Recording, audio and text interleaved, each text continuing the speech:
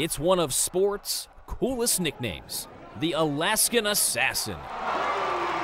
A fitting one, too, for Trajan Langdon lit up scoreboards across the 49th state and well beyond. My dream has been to play with the best players in the world. Langdon was among those best, a McDonald's All-American at East High. You ready? You know, yeah, it's tough. He went off to Duke University in 1994. Alaska had carved itself into the national landscape, and the Blue Devils suddenly had thousands of new fans.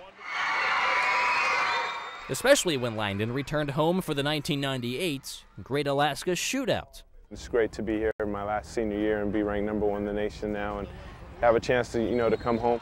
Langdon earned first-team All-ACC honors his senior year, helping top-ranked Duke to the Final Four, winning not only games, but high praise along the way. Trajan has been as good a youngster as I've coached. Well, it's been my honor to coach that kid. He'll forever have a place in my heart, I'll tell you that. A little different than the East High Gym. A lot different than the East High Gym, but it's a lot of fun. Then on June 30th, 1999, state history. The Cleveland Cavaliers select Trajan Langdon from Duke University. The 11th pick in the draft, Langdon became the first Alaskan to play in the NBA.